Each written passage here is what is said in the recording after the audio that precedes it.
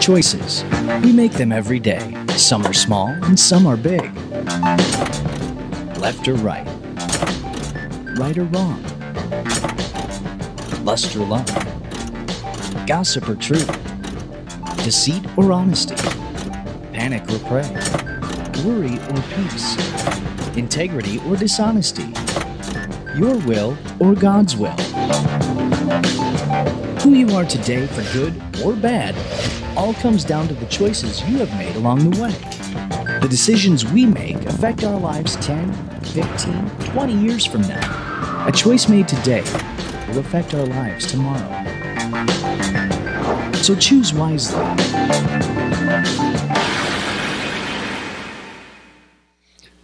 Misty and I have some friends, a married couple, and years ago they set out for this wedding. They hauled off across the country for this wedding in Indiana, and just as the sun, they were traveling at night, and just as the sun was peeking up over the horizon, they were staring straight at the Rocky Mountains.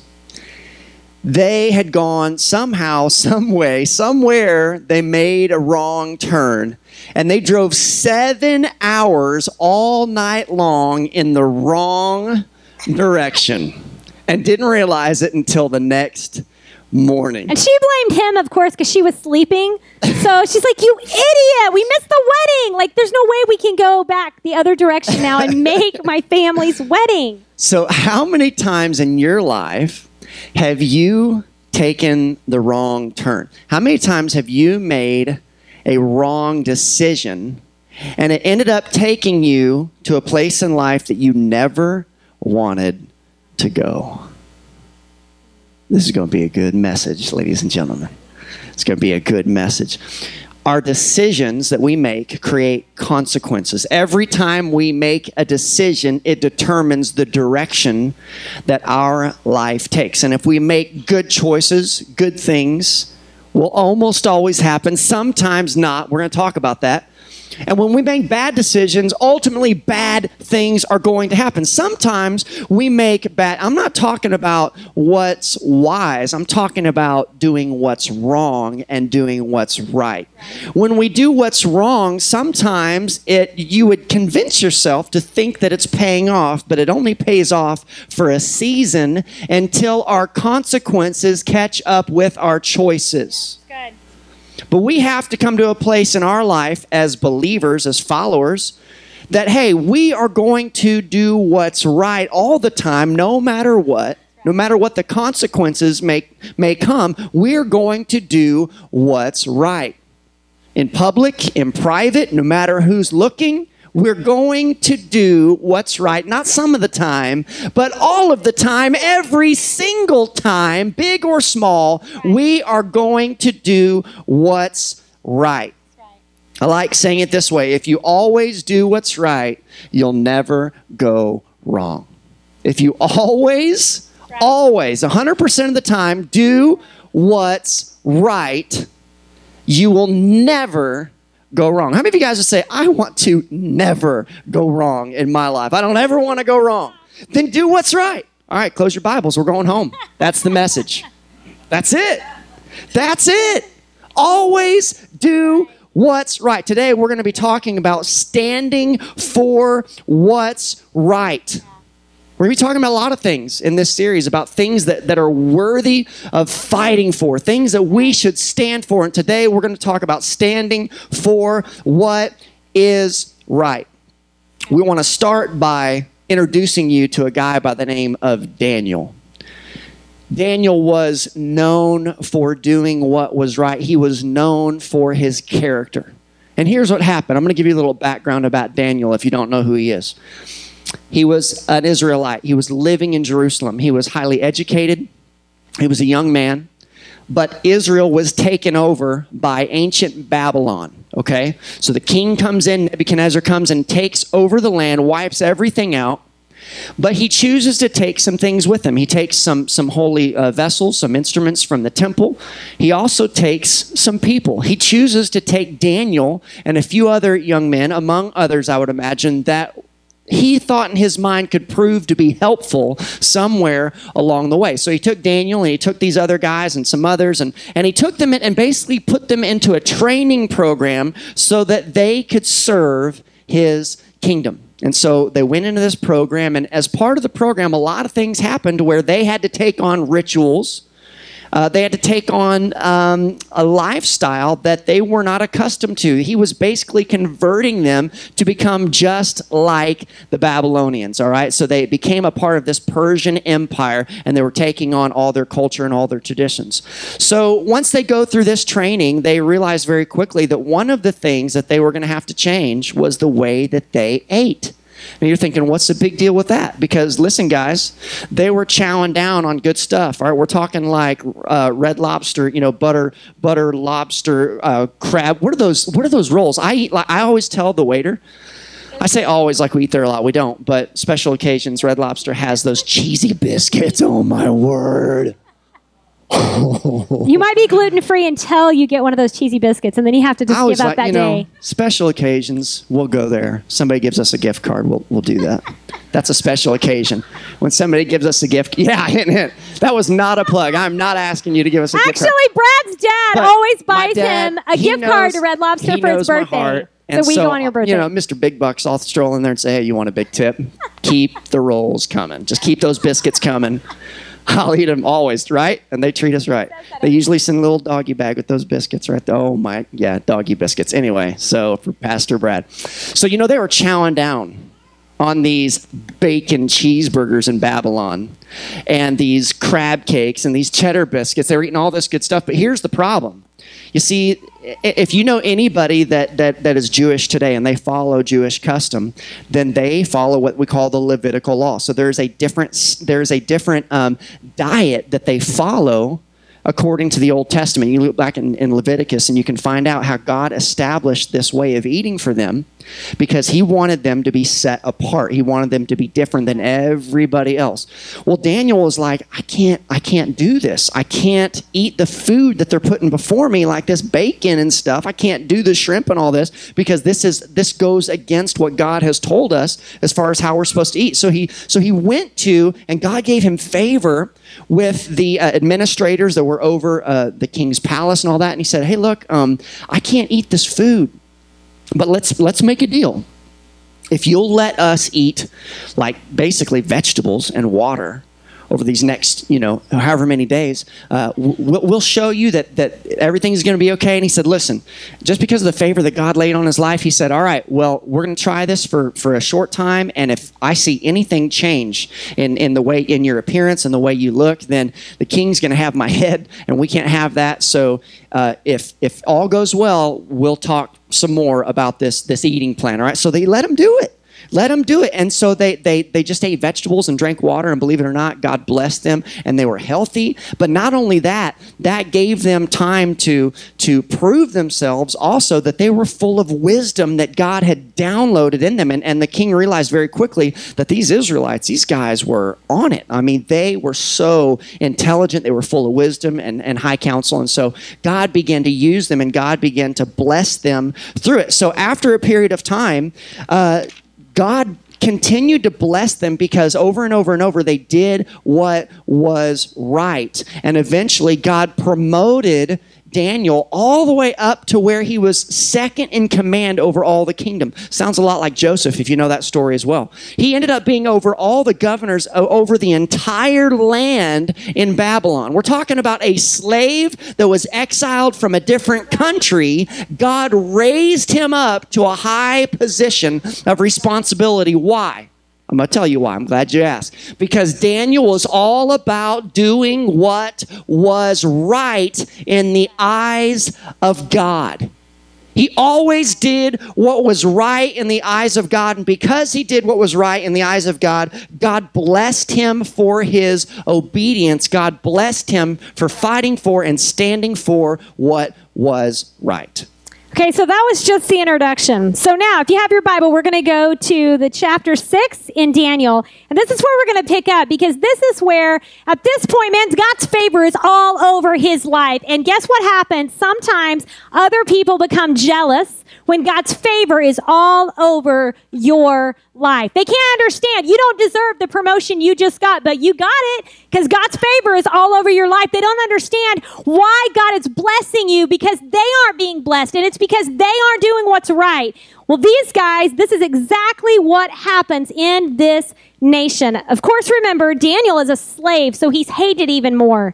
So Daniel, chapter 6, we're going to pick it up in verse 1, and it says this. Darius the Mede. Let me stop right there before I go on. At this point, it is a little bit. You need to read the whole book. It's awesome. At this point, Daniel has served 2 kings, all right? They both have passed away. This is the 3rd ruler, which tells you he's doing something right. He's still serving in the kingdom. He's still alive. And he's still alive as a slave. This is King Darius. All right, Darius the Mede decided to divide the kingdom into 120 provinces. At this point in time, guys, they have taken over almost all of the Middle East. All right, this is where we're talking. Okay, so Babylon has taken over almost everything in the Middle East at this point. So they divided into 120 provinces, and he appointed high officers to rule over each province. Okay, so kind of follow the structure of the government. The king also chose Daniel and 2 other administrators to supervise the high officers and protect the king's interest. Daniel soon proved himself more capable than all the other administrators. There were 2 others, and the high officers. There was 120 of them. Because of Daniel's great ability, the king made plans to place him over the entire empire. Follow me. The entire empire. The plan is, King Darius is obviously talking to some guys, and he's like, hey, have you seen Daniel? Do you realize this guy, the slave boy that we brought over, not only is he wise, not only can he interpret dreams, he has our best interest at heart. He's not undermining us. He's not trying to come alongside of anybody else and like overthrow the government. He is amazing. I'm going to make him over the entire empire. What do you think happens with everybody else? Jealousy begins to rise. So verse 4, then the other administrators, there were 2, remember? And the 120 high officers, they began searching for some fault. We got to find some dirt on this dude, Daniel, as he was handling the government affairs, but they couldn't find anything to criticize or condemn. Pause. Could anybody say that about us? Could they say that about you? I can't find anything to criticize or condemn other than God's favors all over them, and it's making me sick. That's where these dudes were. They said this, he was always faithful, always responsible, and completely trustworthy. He always did what was right. Verse 5. So they concluded, our only chance of finding grounds for accusing Daniel will be in connection with the rules of his religion. Now, before I tell you the rest of this story, let me stop and tell you this. Obviously, Daniel is serving the one true God, the God of Israel. The Babylonians had their own statues and their own gods, and they were all false gods. Daniel did not go into this new land and hide his relationship with God. He stood firm, not only in all the affairs of the government, but more importantly, in his own walk with God. He didn't hide it. He didn't try to be fake. He didn't say, hey, when I go home in my little closet, I'll pray. No. He prayed 3 times a day. He'd swing wide open the doors of his window, and he would look towards Jerusalem, and he would pray, and people would see him, and he didn't care. All right? So this tells us, obviously, they knew about Daniel's religion. They knew Daniel had a relationship, and they said the only thing we can get him on is if we can somehow get a law in place that would go against his religion. We know he won't go against it. Guess why? He had proven he would stand. So guess what they did? They go into King Darius, and they play on his pride. And they say, King Darius, we have a fantastic idea. For the next 30 days, we think you should put a law into place that says no one can pray to anybody but your majesty. He's like, oh, it's a great plan. Yes. And they said this. They lied. They said all the administrators, that was 3, Daniel and 2 others, all the administrators and all the high officers, we all agree. Obviously, that was a lie. They were doing what was wrong. Daniel had no part of this. So they said, if anybody breaks the law in 30 days and they pray to anyone other than you, your majesty, they should be thrown into the lion's den. He says, that's a great idea. Draw it up. So they draw it up and they bring the papers and they put them in front of him and he signs it and he seals it with his ring and it's a done deal. And they were like, we got him. Just mosey on over to Daniel's house about evening time and you'll see him swing wide open those windows because we've watched him do it every single day since this Jewish boy showed up as a teenager. Every day, 3 times a day, morning, noon, and night. This boy goes in and takes every break. He takes every lunch break, every dinner break, swings wide open those doors, and he prays and cries out to his God. So sure enough, they go to his house. There he is praying. They're like, all right, back to the king they go. King Darius, Daniel, that Jewish boy, that Hebrew slave, he has now broke the new law. Well, Darius realizes at that moment, I'm an idiot. He loves Daniel, but he realizes these guys, because of their jealousy, set him up.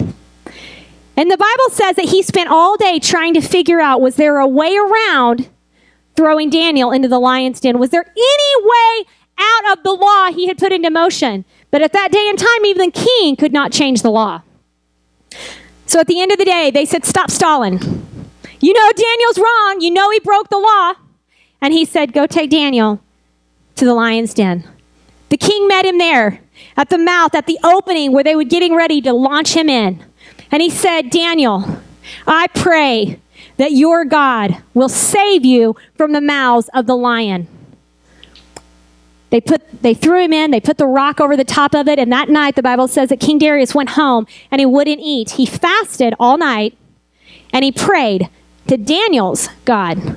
And he said, the God of Daniel, I pray that you would save him from the mouths of the lion. You see, King Darius knew Daniel hadn't done anything wrong. Daniel had stood for what was right, always, no matter what. So the next morning he runs down and they pull back that boulder off the top of that lion's den and he cries out, Daniel! Daniel, son, has your God saved you? And Daniel yells back and he says, my God has shut the mouths of the lions. Don't you know that everybody else about passed out at that very moment? The king went to celebrating. He said, pull him out of there. They got him out of there. And he said, go get all the administrators and all the high officials and everyone who set this boy up and get their families, their wives and their children. And you better marry a man who can stand for God, because the women and the children were thrown, all of them, in to the lion's den. And the Bible says that before their feet hit the ground, the lions devoured them. See, they didn't feed those guys. What they ate was flesh when it was humans tossed in. These guys were hungry, but God had supernaturally shut their mouths. Why? Because Daniel stood for what was right. And because of it, God was going to use his life as an example, just like he will each and every one of us. You see, Daniel had made a decision to live a life of no compromise. This is a word, this is a phrase I want you to get in your mind. No compromise. No compromise. No matter what. I will not compromise. I will not go against God's standard. I will not go against God's word. No compromise. I would rather lose my life than to displease my God. And so because of it, God's favor was poured out upon Daniel in the eyes of man. So you have to ask yourself, what in the world would cause this boy to be like this? I mean, it begs for that answer. And there's only one explanation, and that is Daniel had a real relationship with Almighty God. It wasn't superficial. It wasn't about religion, even though he lived under the old law. And he had that whole ritual of how they ate and the sacrifices. He had all of that. But it wasn't about the religion. It wasn't about the to-do list or the not-to-do list. You see, he didn't grumble and complain when he had to eat veggies only. How would you like it if God said, hey, boys and girls, I want you for the next 3 years, because that's how long it ended up being. 3 years, veggies and water. Some of us would get in shape, right? We'd be like, I'm going to shrink down to nothing. But Daniel didn't. Why? Because God honored him in that, and Daniel didn't complain. All because of his relationship with God. See, he had predetermined in his mind, no matter what happens to me, I'll always do what's right, and I'll leave the results up to God. So there's 4 things that we want to bring to your attention, 4 lessons about the life of Daniel. If you're taking notes, these would be really, really good things to write down. Lesson number 1 is stand firm in your faith and honor God in every single decision. I want to read that again. Stand firm in your faith and honor God in every single decision. You know what that's about? That's about believing that God is, in those instances, when you have to stand for what's right, there's going to be consequences for standing for what's right. But you need to believe in those moments that God is either going to give you a way of escape, that He's going to allow you a way out of that situation, or He's going to give you the strength to endure. You know, you might be facing a decision at work. Maybe somebody at work, maybe it's your boss, is asking you to do something that is wrong. Maybe they're asking you to lie. Maybe they're asking you to falsify information. When you stand up and do what's right, you know, the consequences might be that you get fired. But don't you know that God will supply all of your needs according to His riches and glory? Amen. He will take care of you. He will honor you. If you do what's right, God will promote you. Because I'd rather have the provision and the protection of God any day of my life than to depend and lean on somebody else providing a job for me. Always do what's right. Be faithful. Stand up for what's right. And God is going to bless you. That's right. So number 2 is this. Refuse. Refuse to compromise godly standards. You know, the Bible says, I love this verse. I didn't love it so much as a kid because my dad used to read this one to me, and I was like, can we not just skip some of this stuff? I mean, really, can we not just like pick the good stuff and highlight it, the blessings and the favor? But Dad used to tell me this scripture, and it was James 4:17. It says this, so whoever knows the right thing to do and fails to do it, for him it is sin. If I know what I'm supposed to do and I don't do it, I don't do the right thing, for me, it's sin. And in any walk of life, whether you're a kid in school, you know, I remember being in school and people saying, hey, I want to basically cheat off of you. But they didn't say cheat. They were like, hey, can I just look at your answers? Yeah, no.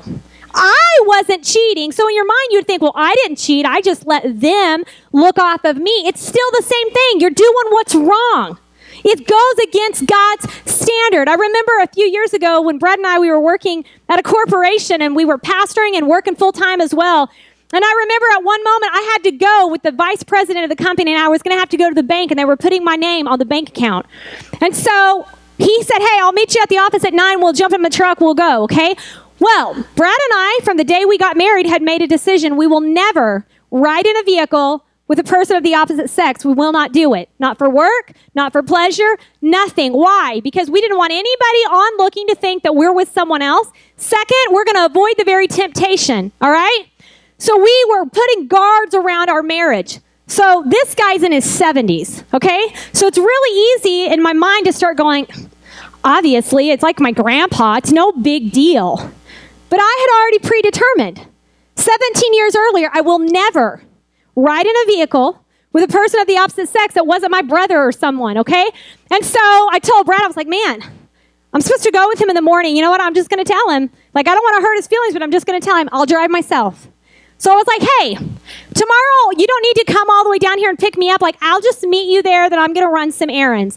I didn't hurt his feelings. I didn't make a big deal about it, but I also did what was right between my husband and me and God. Because there's going to be times in your life where God personally tells you something, where He begins to speak to you. I remember as a 16-year-old, God spoke to me and said, I want you 1 year to listen to nothing but Christian music. 1 year was like a turning point in my life, in my relationship. I played having religion in my life from the time I was born. 1 year, nothing but Christian music. And there were lots of times I got in. I love all kinds of music. And I wanted to turn my station. I wanted to turn it to something else. It would have been wrong for me. Because God had told me.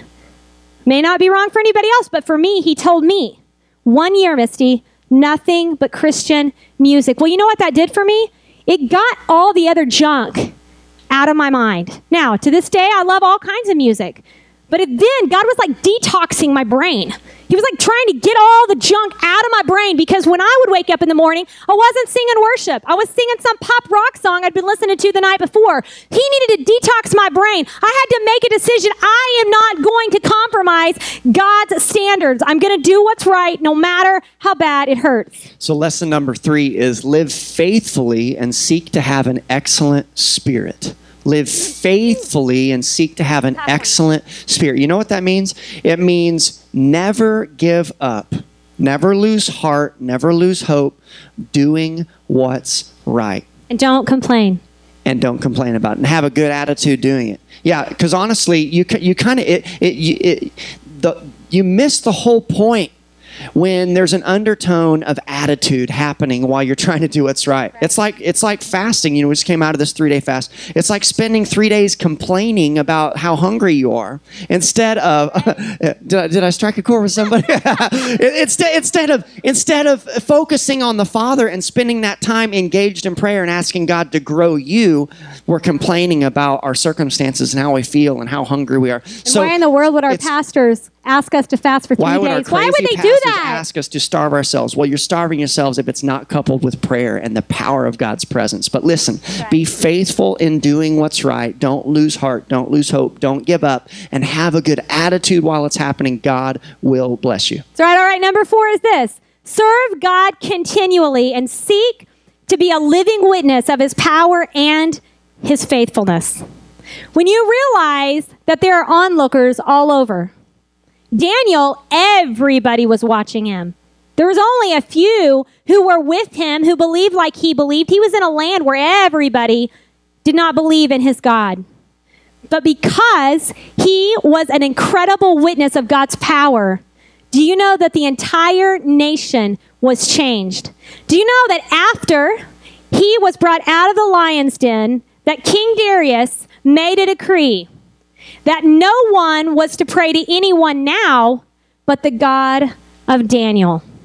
Because Daniel would not compromise, because Daniel was faithful in his witness, the power of God was evident in his life. It changed an entire nation.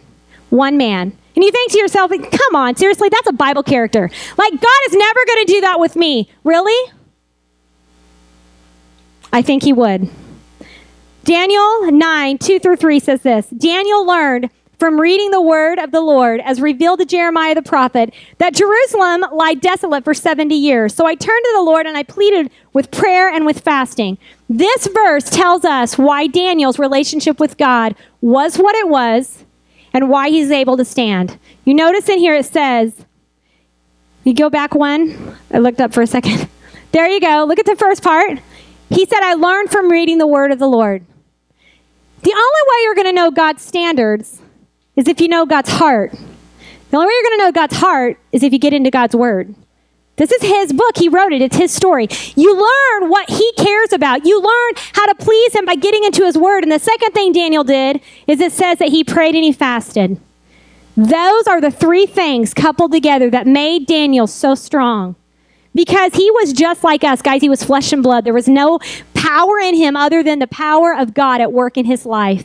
And because he was willing to submit himself daily to the reading of God's word and to prayer and to fasting as a part of his life, he had such a strong relationship with God that it gave him courage and boldness to stand. When everybody else was doing what was wrong, Daniel still was doing what was right. And that's what God wants each of us to do. That's right. How many of you guys would say, I want God to watch over my life continually, and when I pray, I want him to hear me. Yeah. I want him to respond and answer my prayers. How many of you guys would say that? I want God to watch over my life. I want him to hear my prayers. Let's look at this scripture today as we're closing. 1 Peter 3, 10 through 12. It says this, if you want to enjoy life and see many happy days, keep your tongue from speaking evil and your lips from telling lies. Turn away from evil and do good, or do what's right. Search for peace and work to maintain it. Here's the promise, guys. The eyes of the Lord will